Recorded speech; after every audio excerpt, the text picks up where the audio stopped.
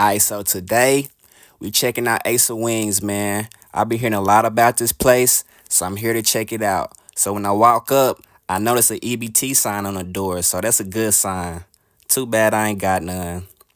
They don't really have too many places to sit. Basically, just sit and wait for your food so you can't dine in. They got plenty of things on the menu: poppers, loaded fries, wings, exotic wing flavors. And it is kind of pricey, so be prepared.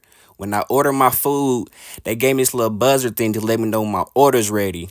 So that let me know it's going to be a long way. So if you do come, place ahead.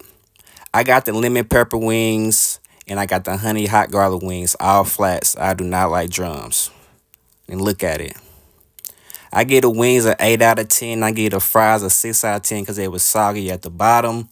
But other than that, decent place. I advise you check it out.